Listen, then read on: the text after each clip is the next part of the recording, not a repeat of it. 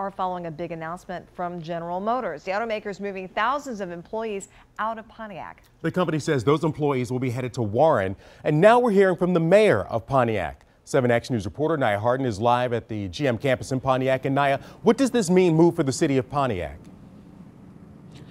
Well, according to Pontiac's mayor, this will not have a major impact on the city. She says that she understands why GM has to make this transfer, but we are talking about 3,000 employees being transferred.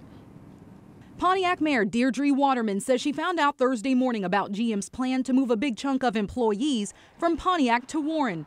75% of GM's employees from Pontiac campus will move to their Global Technical Center in Warren to accelerate the development of zero-emissions vehicles. While the announcement has people in Pontiac concerned about the future of the city, Mayor Waterman says the economy in Pontiac is on the up and will be okay.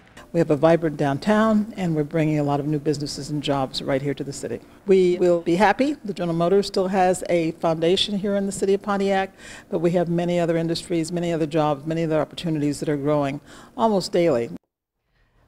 Naya, quickly, how soon will this move happen? Alicia, we're told this move will start before the end of the year.